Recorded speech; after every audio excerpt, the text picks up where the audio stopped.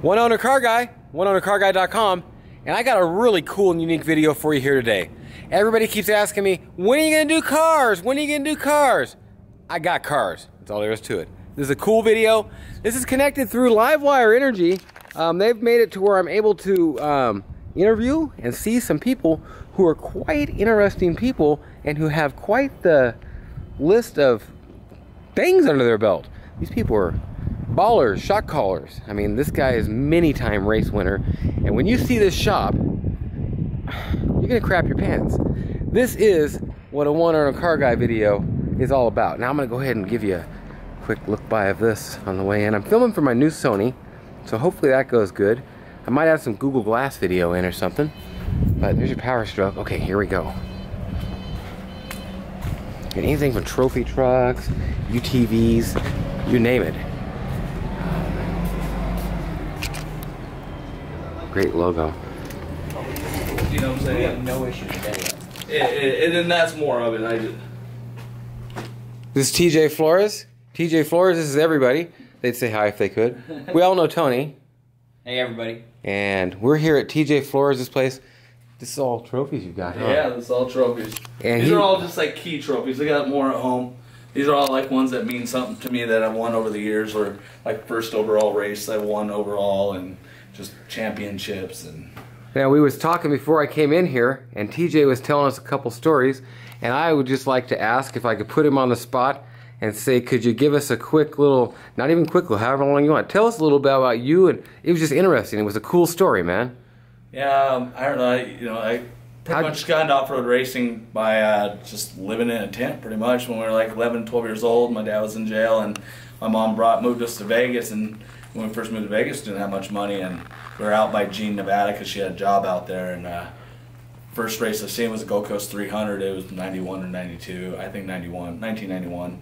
And me and my brother were 11, 12 years old. We walked over and watched the race and seen like Ivan Stewart, Walker Evans. I mean, just the semis and everything. When we fell in love with it, and from there I was hooked and figured out how to build a race car. And by the time I was 16, I started building my first race car, and just went from there and kept evolving. And like 1996, I think was the first time I raced a car.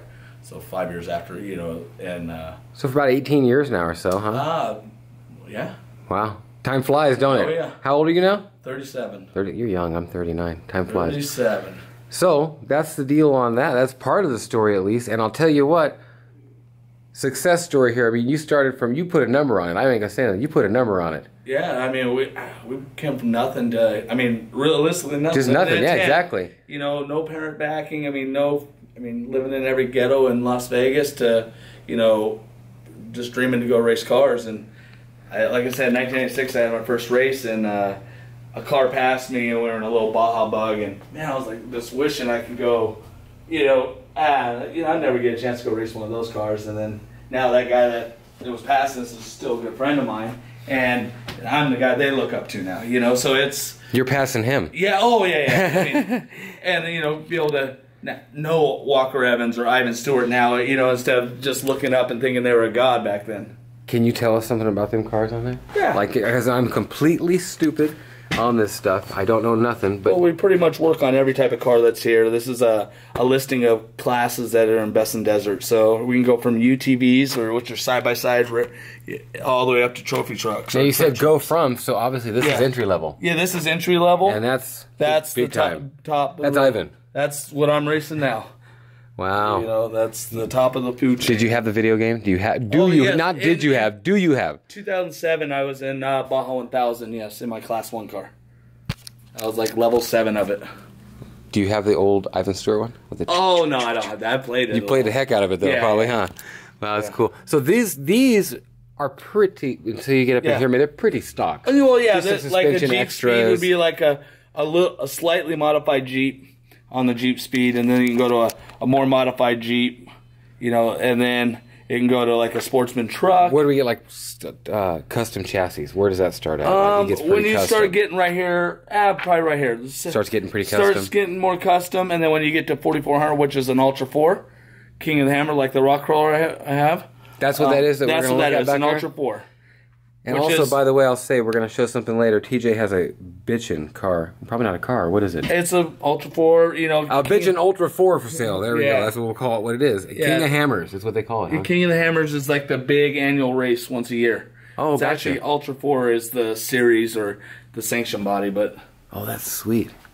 And actually, the one that he's selling, if I'm not mistaken. No, that's the trophy truck. That's the trophy truck. Oh, gotcha. Different. But those are cars. This car. I've seen this one on your Facebook, I won 7 championships in that car in Class 1. I think I've seen that one cruising on the picture oval track type thing too, or something, or dirt. I mean, dirt, like a dirt off-road type thing. Yeah, probably. I mean, we raced it for. You got a YouTube video somewhere. Oh yeah, I got a lot of YouTube videos. And what is your Facebook to where people can add you? T.J.Flores F-L-O-R-E-S. Do you have a page for your? Champion Raceworks. Champion Raceworks is we have a Facebook page for that too. And then the website is www.championraceworks.com. Well, you're seeing all the trophies, and I kind of already got the okay and asked if TJ. I actually called him up and bugged him here and asked him, would you give us a tour and give us a little review of some of the cars? And wait until you see what's behind this door. This is freaking awesome. It's probably one of the coolest reviews I've had on my channel when it comes to cars. Wow. Actually, I didn't see coming in from this way. I did not see this car. That is a nice Land. What year is that? That's a 1964 Toyota Land Cruiser. Yeah, we're doing a LQ9 conversion on. I've sent about 2 or 3 of these to Saudi Arabia now. They love them over there. Oh, wow. Pretty deserty. Yeah, they're all about the sand, and they put big old Nissan. They like these as the troopers or the Nissan. Them old Nissans you can't find. The patrols, them are hard to find. Big horsepower in them. This is pretty much like the first car I built. It is the first car, but that's what I built was a 51600, which is what that is. But that's so probably a lot of people start out with a bug chassis type thing. Yeah, cheap and easy to do, or what? I wouldn't say cheap. Nothing's cheap in this, huh? That's a $50,000 car anymore. I mean, that's just the parts are ridiculous. You know, we build chassis. Now this, when you're done with it, is probably going to be kind of multi-use. It'll go full pre-runner. Oh, really? It's not going to be on-road at all? Not on-road at all. And look at all the welding on the frame and stuff. That's just amazing. There's a lot of work done to this truck. It'll be street legal, but they're not going to use it for that stuff. No. You wouldn't want to anyways. It's got no interior and stuff, basically, right? Oh, you're going to leave it all in there, huh? It's all full interior. Yeah, that's sweet, man. It's all full interior. That is sweet. You got a lot of roll cage in here, dude. Yeah. This is a customer out of Lodi, California. That's sweet. So you're building the chassis from the ground up? We do all, yeah. And that's what I want to make sure and push here on this video. Anything you need, fabrication, start to finish, like the man just said. That's the deal. Yeah, and that's my benefit is me racing and, you know, just the knowledge on the race cars because I built. Look at this work. Look at these welds and everything. Look at this. Absolutely beautiful. Look at the welding on this.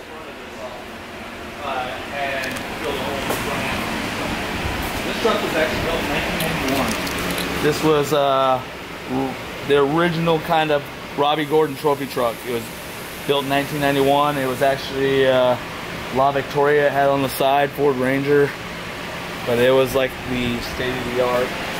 Built with Mike Smith and I think Russ Wardemont built it, and then they just went through next year. TJ, we need to leave this guy out of it. His wife, he's in trouble anyways. What is this thing? That's a dry sump oil tank system. What does it do? That's where your motor oil sits, is in there. And there's a pump in the front of the motor. How many quarts? That's 2 gallons of motor oil right there. And in the whole thing, including the motor? Probably almost 3 gallons of motor oil in this system. That's a lot. Oh yeah, you're probably $300 in oil right there. How much is she? Come on. What do you think? Not that bad? Not too bad. Well, we're getting ready to upgrade to 4.5s. Then you'll be $20,000 in shocks on the truck. What was you talking about in case I cut you off or something? Oh, we were talking about this truck was built in 1991. Or 91. 92. Yeah, this was like the bad boy of trophy trucks, like one of the original real trophy trucks built. It was built for Robbie Gordon. So how many divorces do you think you've caused? None. Come on now. None. Come on now. The wife has to get pissed when the guy keeps dumping money into this. That's their problem. I don't get involved. Oh, you haven't caused them. Something else did. Yeah. The man not taking care of business there caused it. Right. Okay, so man, this is killer. I noticed on your frames there, dude, you got an artist for a welder, man. That's looking nice. So that's some nice welds, man. Is that you? Man, I'll tell you, that's some sick welds, man. You notice that kind of stuff. It's either nice, clean, and tight and beautiful like that is, or it looks like crap. Yeah. That's beautiful, man. We do all of it. But we have the storage a lot of things too, but people run out of money. And you end up sitting on stuff for a while. I do classics and stuff, and I've done the paint. But it just happens. Like, so you build all. For that truck that was over there, that's all the arms we just built, and then spindles. That's what I've been doing all day is welding. A lot of TIG welding. That is neat. That's like we designed it all in SolidWorks, and then it's so nice now you have SolidWorks. You can just design it all there and send it out, and it comes back all bent. Don't you love how that looks with the welds? Oh yeah, it's just a beautiful sight. It just makes you think work's being done. Oh, there's so much you've created, man, from nothing. I mean, yeah, these are from nothing. I mean, there's so much intricate pieces too. Look at this, dude. Yeah. Woo! That is some beautiful work. Yeah. This ain't no joke. If you want some trucks like this, here. I just did that right there. That's what we're doing. He's the man, dude. Wow. It's amazing, huh? That's what I was just doing. It's not just regular welding. This is some nice. You do a lot of. God, that's beautiful, man. I'm serious. Yeah, there's. See, but you're usually seeing the employees that are welding, not the owner. And the owner welds, it's done right. When the employees are, it's not maybe I gotta done right. fix it. Well, here's my weld, and there's my employee's weld. Okay, let's show this up close. Okay. Employees that's weld. That's my weld. What a difference! And that's you end up fixing you gotta stuff. Teach them, you know. But they gotta learn exactly. Yeah, you gotta teach them, and you're not gonna do every single part yourself for the rest of your life. You gotta teach them. You gotta teach them. I got a young guy that really wants to be involved and really, you know, works extra hours just to learn, and you gotta let him have the opportunity to do it. Yeah, absolutely. I mean, it ain't gonna break, and it ain't pretty as mine. Yeah, that's true. I let him go, then I come out and I go weld, and he's like, oh, he's so mad. Now isn't this the one